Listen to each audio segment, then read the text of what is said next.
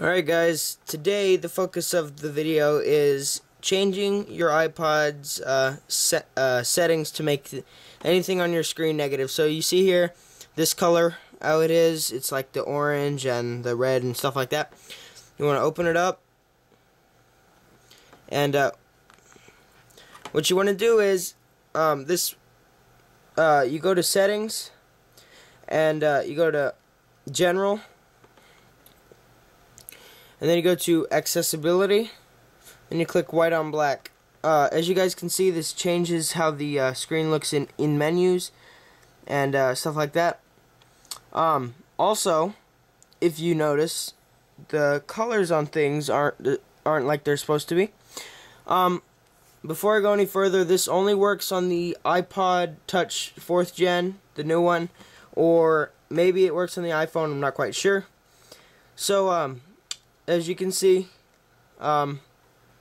things are off colored, like hold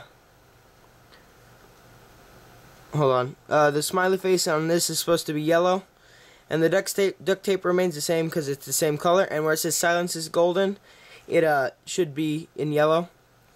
The background is supposed to be like an orangey. This unfortunately also affects your apps.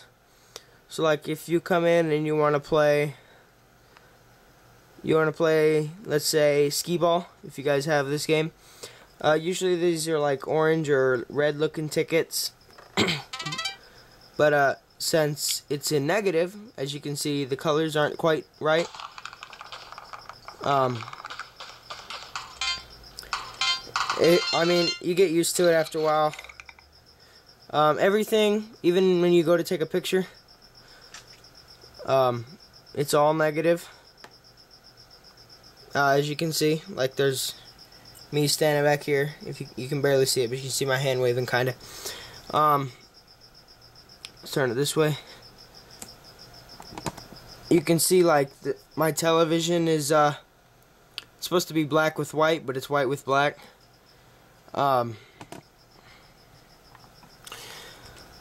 It also affects what your music looks like. You can see the menu up here. You see the color changes,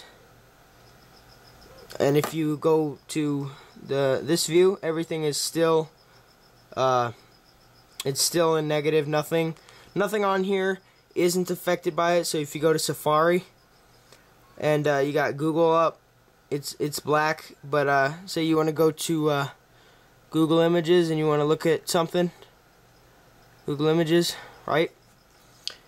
And you want to look at, say, an apple.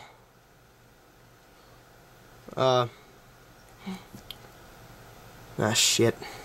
Apple. Sorry guys. You want to look at an apple. All of the apples are obviously negative. So, like I said, everything is affected by this.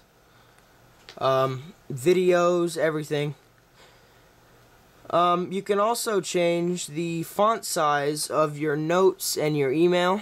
You go to General, Accessibility, and you go to Large Text. You can make the text as big as you want, and it only affects calendar, contacts, mail, messages, and notes. You can also change the zoom, which is actually, I think it's not ridiculous, it's kind of dumb. You turn it on and you have to tap it with 3 fingers to zoom in, and you tap it with 3 fingers to drag it. I wouldn't recommend turning that on. You guys can see. Zoom magnifies the entire screen. To zoom, double tap with 3 fingers, move around with 3 fingers, and double tap again to zoom out.